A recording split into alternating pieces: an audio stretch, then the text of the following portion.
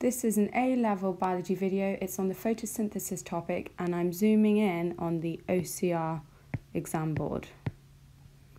We're going to be looking at firstly the structure of the chloroplast and how it's adapted to carry out photosynthesis, and then we're going to be looking at the light-dependent and light-independent stages of photosynthesis. So we're looking at very complex biochemistry indeed, because remember that includes the Calvin cycle. And then finally, I'm going to finish off by looking at some past exam questions. So this is going to be a very in-depth video indeed, and hopefully by the end of it, you'll feel a lot more comfortable with what is considered widely to be one of the most difficult A-level topics. The first step is obviously to think about what is the point of photosynthesis and where is it carried out and what carries it out. So photosynthesis is carried out by plants.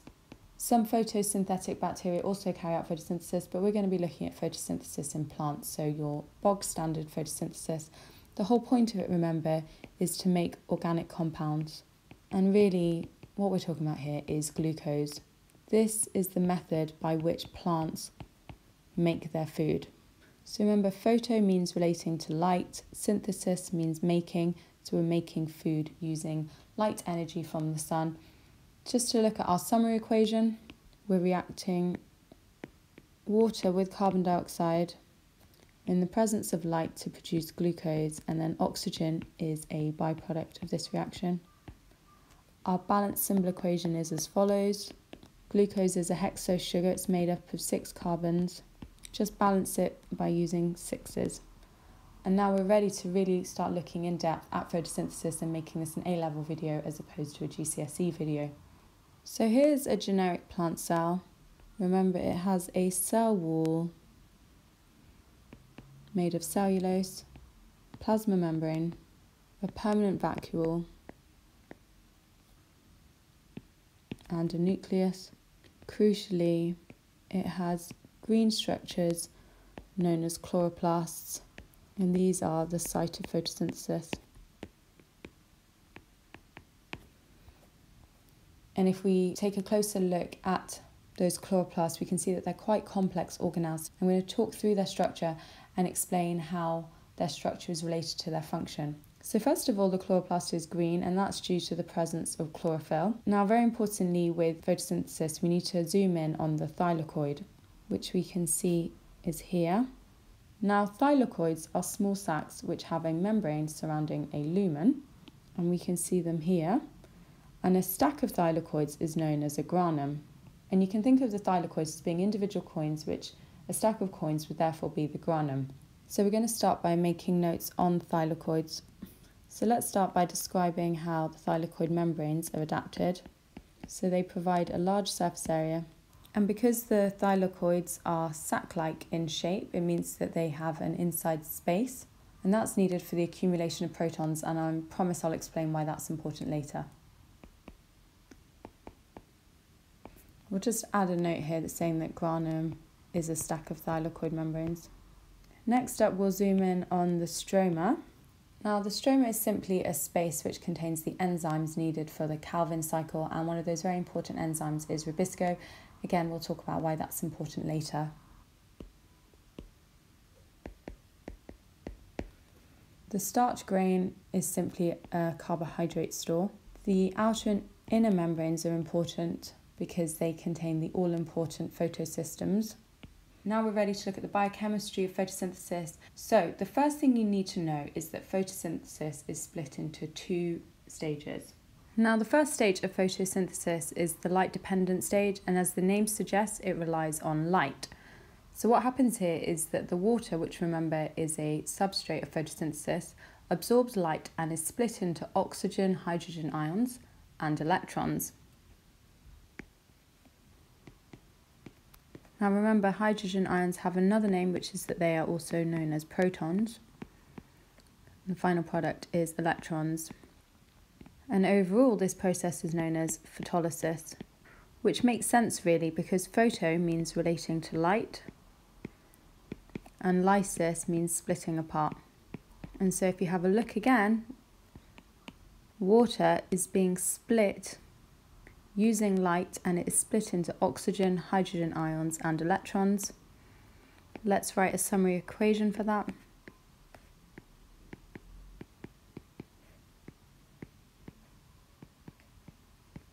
And we can see here that oxygen is a byproduct, and that explains why oxygen appears on the right-hand side of the photosynthesis equation. Now we're going to get slightly more complex by looking at the products of photolysis, and first of all we're going to look at these electrons over here. Now the electrons released by the photolysis of water enter photosystem 2, which is present in the thylakoid membrane, and we're going to write that here. Electrons enter photosystem 2, which is in the thylakoid membrane.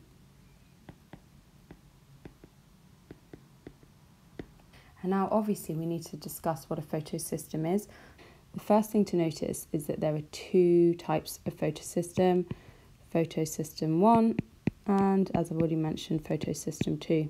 Now it's slightly confusingly named that the first lot of electrons enter photosystem 2 first, but unfortunately photosystem 1 was discovered first, and that's what their name is based on. But don't worry, just know that electrons initially enter photosystem 2. But what is a photosystem?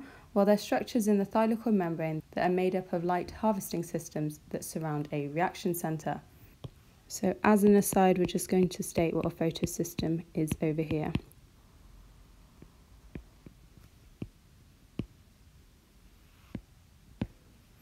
Now the new phrase here is obviously the light harvesting system. Now these are made up of accessory pigments, which include chlorophyll B, carotenoids and xanthophyll, which you do need to know the name of.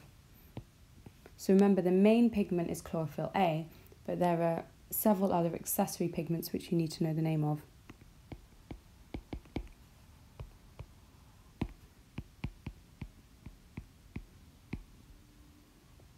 Now the role of these accessory pigments is to absorb light and use its energy to excite an electron.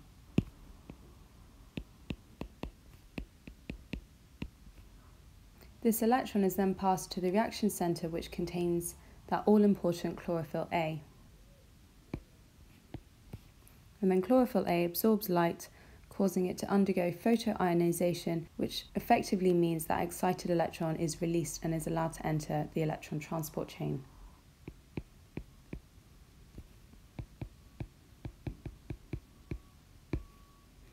And so really photoionization is all about that excited electron being released and entering the electron transport chain.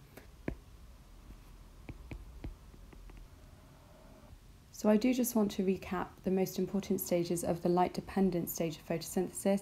Remember, it's light-dependent, which means it relies on light. We know that water, which is a substrate of photosynthesis, absorbs light and is split into oxygen, hydrogen ions and electrons, and that process is known as photolysis. Those all-important electrons enter photosystem 2, which exists in the thylakoid membrane. Photosystem 2 contains the light harvesting systems which surround a reaction centre, and those light harvesting systems really refer to accessory pigments, which you need to know the name of: chlorophyll B, carotenoids and xanthophyll, which are important for absorbing light and exciting electrons. The electrons pass along to the reaction centre, which contains the most important pigment, chlorophyll A.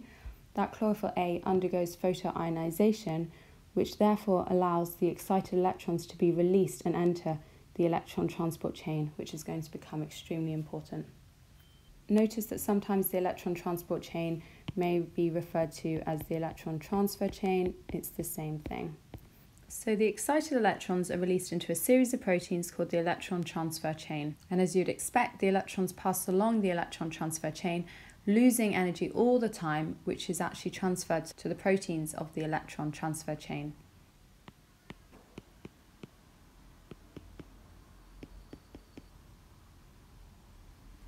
So if we have a look at what's taking place in this diagram, remember that we're still looking at the light-dependent stage of photosynthesis.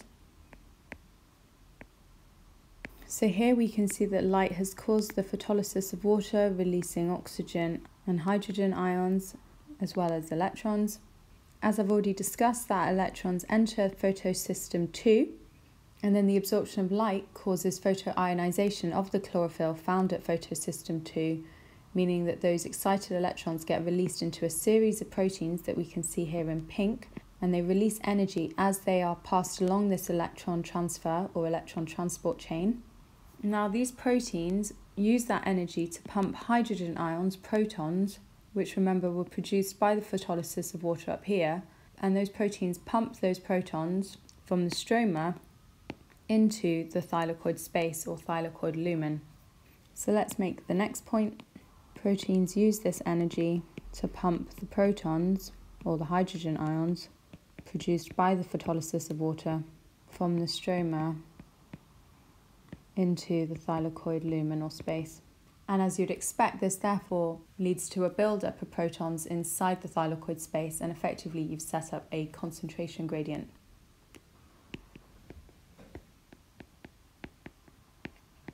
And just to reiterate, we can see those hydrogen ions being pumped from the stroma through those protein channels into the thylakoid space, the thylakoid lumen, so we're getting a large buildup of protons, hydrogen ions within the thylakoid space. And because we have that concentration gradient, naturally they'll want to move back into the stroma, and they're going to do that using an enzyme, which we can see over here, called ATP synthase. So hydrogen ions pass back across the membrane through an enzyme called ATP synthase. And as those hydrogen ions pass through the ATP synthase, they provide the energy required for the ATP synthase to produce ATP from ADP and an inorganic phosphate. And as you can see, the hydrogen ions are passing through here, nice and passively, because they're going from an area of high concentration to an area of low concentration, and that enables that ATP synthase to combine the ADP plus that inorganic phosphate to produce ATP.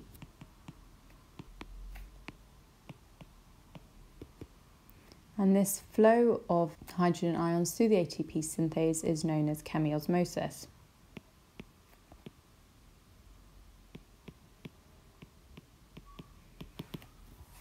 Why is it called chemiosmosis? Well, osmosis because it's going from an area of high concentration, here, lots of protons, to an area of low concentration, here, few protons, and rather than it being related to water, it's related to protons, so that's why it's chemiosmosis. And finally, why is it chemiosmosis rather than chemidiffusion? Because it's a partially permeable membrane. Here's our double membrane made up of lots of phospholipids. It's partially permeable because it's only permeable at the ATP synthase. So the next stage of our story, of our photosynthesis journey, is to describe what's happening to that electron which got spat out by the first electron transfer chain. It now enters photosystem 1. So electrons from the electron transfer chain now enter photosystem 1. Again, light excites the electrons, and in photosystem 1 causes the photoionization of the chlorophyll in there.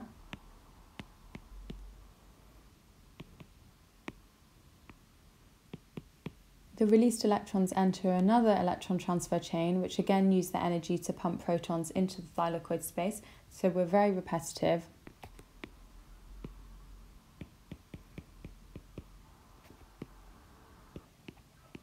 The major difference this time, however, is that once the electrons reach the end of the electron transfer chain, they are accepted by a coenzyme called NADP+.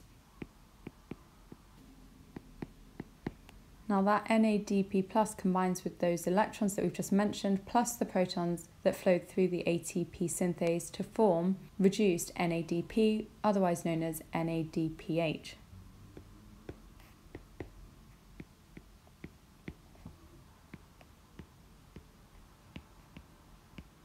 And so to reiterate, we know that electrons pass through that second electron transfer chain. We know that hydrogen ions have been pumped by the ATP synthase.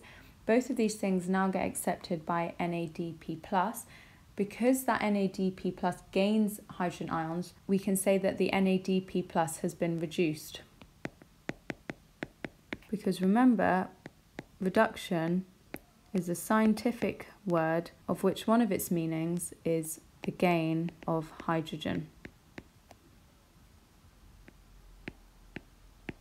And so as we look, we can see that that NADPH has definitely gained hydrogen, and you can either write it with the H afterwards or just say that it's been reduced, because we know it's been reduced because it's gained hydrogen. And this is the end of the light-dependent stage of photosynthesis. We've used up water during photolysis, we've produced oxygen as a byproduct, and most importantly, we've produced ATP and NADPH, which are vital for the light-independent stage. Now, the process I've just talked you through is known as non-cyclic photophosphorylation, as the excited electron that enters at photosystem 2 is passed linearly along the electron transfer chain and photosystem 1 until it pops out at the other end and is accepted by NADP+. However, at times of stress or rapid growth, when the plant requires more AT than it can make from respiration, a process called cyclic photophosphorylation can occur instead. So let's make some notes on that. So above is an example of non-cyclic photophosphorylation, and that is because the excited electron that enters at photosystem 2 is passed linearly along the electron transfer chain and photosystem 1 until it is accepted by NADP+. However, under times of stress, i.e. when not enough ATP is made by respiration, cyclic photophosphorylation can be used to make extra ATP.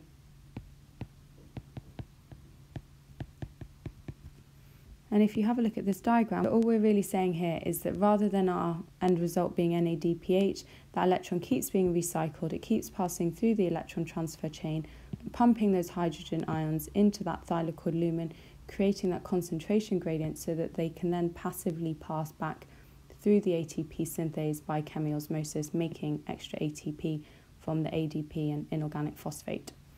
So in cyclic photophosphorylation, no acceptance of an electron by NADP+.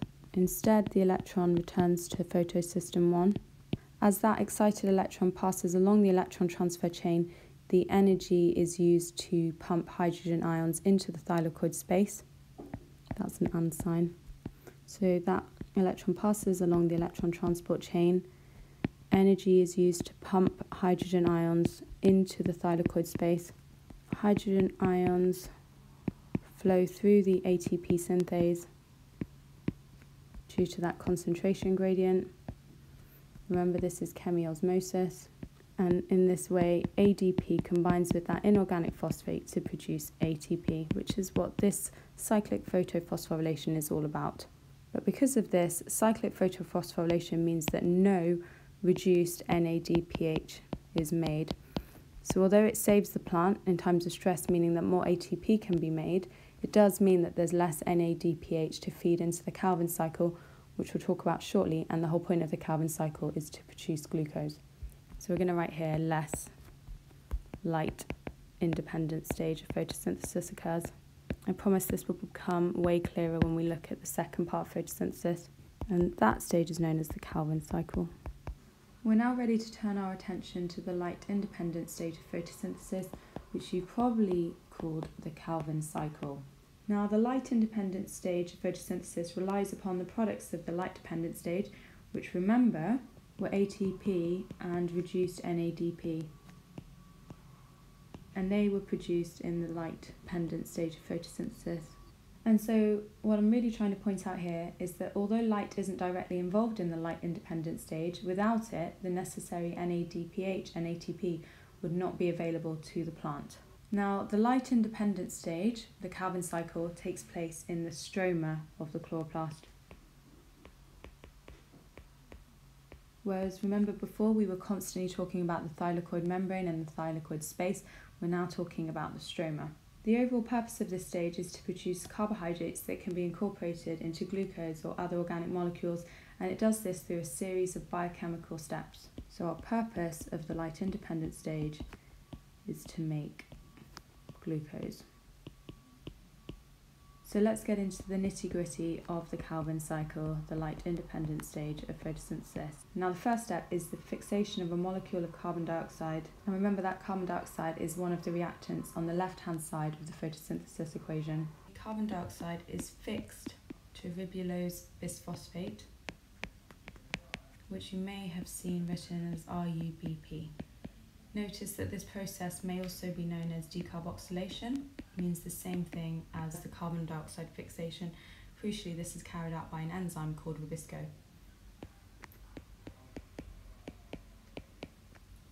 Just notice for me that ribulose bisphosphate is a 5-carbon compound. It's so important that you know how many carbons are in all of these molecules. Now, the fixation of carbon dioxide to ribulose bisphosphate forms an unstable 6-carbon compound.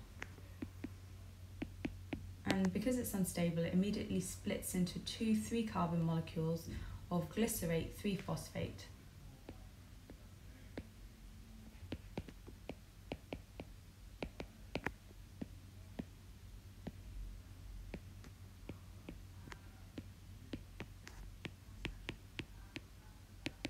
So 2 molecules of glycerate 3-phosphate are formed.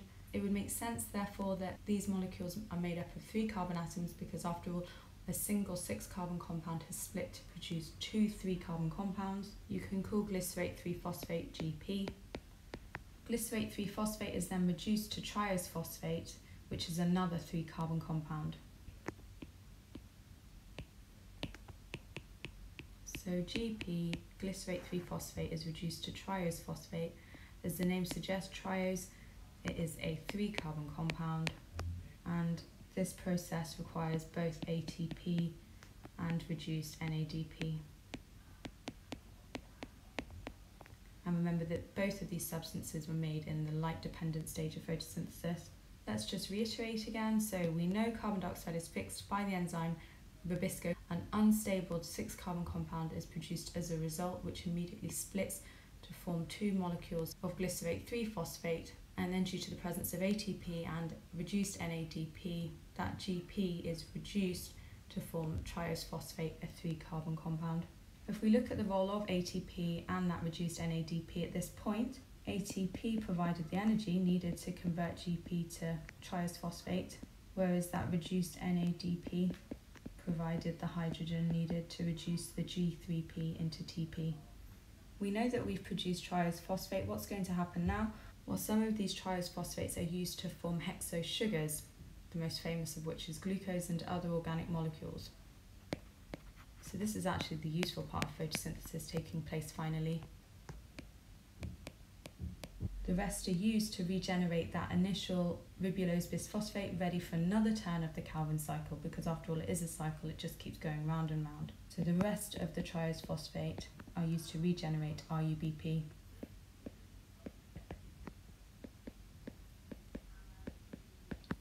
And so if you look at our overall equation for photosynthesis again, you can see that that water was broken down in the light-dependent stage of photosynthesis by the process of photolysis. I said that one of those byproducts was oxygen. The carbon dioxide was used in the light-independent stage, the Calvin cycle, and the product at this point was glucose. So we've been through step by step the Calvin cycle, but now I want to show you a diagram which shows the Calvin cycle pictorially, and that should help you understand it just a little bit more. So remember, we're talking about the light-independent stage of photosynthesis, and that takes place in the stroma of the chloroplast. To bear in mind, remember that we have that NADPH and the ATP, which was made in the light-dependent stage of photosynthesis. So at some point, they're going to be needed in the Calvin cycle. Because it's a cycle, you can start anywhere, but I'm choosing to start with ribulose bisphosphate, which is over here. Remember, it's a 5-carbon compound, and what happens is that the enzyme ribisco fixes carbon dioxide in the atmosphere to the RUBP, forming a 6-carbon unstable intermediate, which you do not need to know the name of. That 6-carbon unstable intermediate immediately splits into the 3-carbon glycerate 3-phosphate, G3P, and then that G3P is reduced to triose phosphate, which is another 3-carbon compound, and that requires both ATP, you can see that going in here, and that NADPH, which came from the light-dependent stage of photosynthesis. So despite the fact that the Calvin cycle does not require light in order to take place, remember, it does require these two substances, and they could only be made in the light-dependent stage of photosynthesis. The ATP has provided energy, and the NADPH has provided the hydrogen required to reduce that G3P to triose phosphate. Now, some of that triose phosphate is used to make glucose primarily, or lipids or amino acids. The rest of it is used to regenerate RUBP. And so we're ready for another turn of the Calvin cycle. Now I want to show you some past exam questions so you can have a real idea as to how you're going to be tested on this. 1A. Figure 1.1 is a diagram representing a 3-dimensional view of a chloroplast. Name parts A to C in figure 1.1. Remember that a chloroplast has a double membrane, so A is pointing at the inner membrane. B is a space. It lies between these stacks of thylakoids, and remember that space is known as the stroma.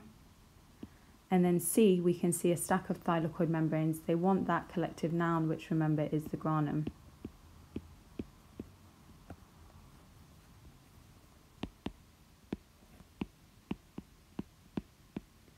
Describe 2 ways in which the structure of part C is adapted for its function. So here we're talking about the thylakoid membrane. Remember I said previously that it has a very large surface area and that enables it to absorb as much light as possible. It also contains that all-important pigment chlorophyll A, as well as the electron transfer chain.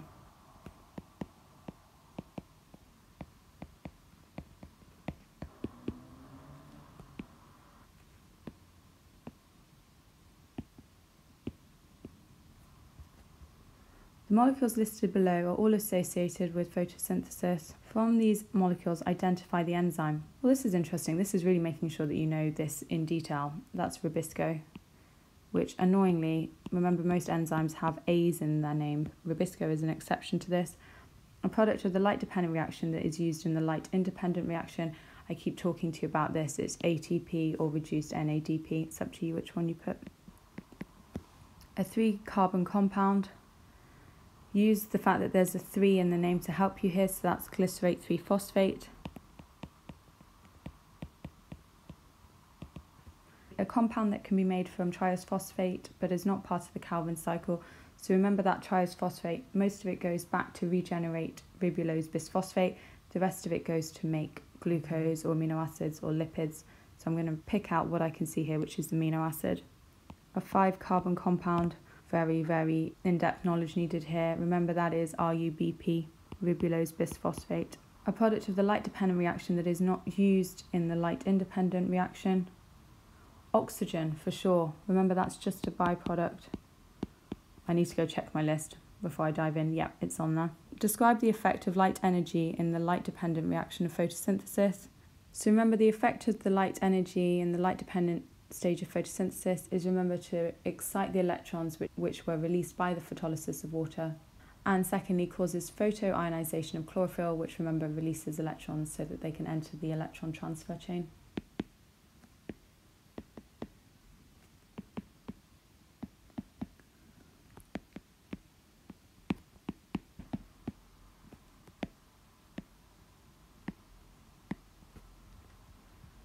If a plant is kept in the dark, it is still able to produce carbohydrates as long as it is provided with 2 products of the light-dependent reaction of photosynthesis.